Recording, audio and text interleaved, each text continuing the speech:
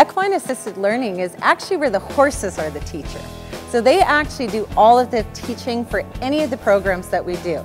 The different way we learn in EAL is that it's interactive. We are experiencing the change as we go, so it sticks. There's three major reasons we use horses. They have instincts and senses that are highly astute. For survival alone, they're always aware of their surrounding and they're quick to react. The third thing, which is so important, is they feel the stimulus, all this stuff that's inside of us. Knowing this, horses can hear our heartbeat.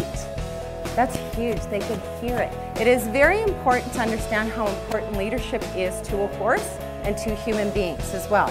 Leadership is not by dominance, and that has been researched both in herd life and in human life. Leadership has to be earned, and it has to be where the leader is allowing each individual team member to still be themselves and want to go to the common goal. Oh, look at that! Do you guys know what you're doing? No. No, so what could help with you two being able to understand what it is you need to do here? You're in trouble now. So how many times do you think you guys have gone around a circle? 2,400. 2,400, okay. No.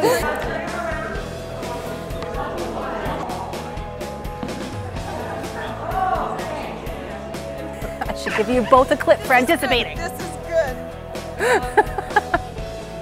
What's happening with your left hand? Oh, left hand, you gotta come with me. Join us, left hand, will you?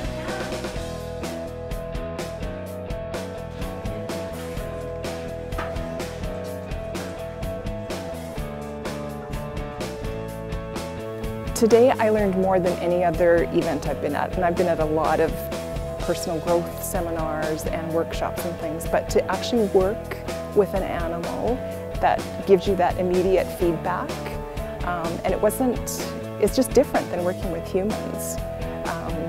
And to understand that what you think you are portraying, the animal tells you totally different. Working as a team and working with different people in the team, we don't often see each other outside of our workplace or our whatever we're doing. So to be at an event like this and actually have to work as a team with people that you're maybe not that familiar with was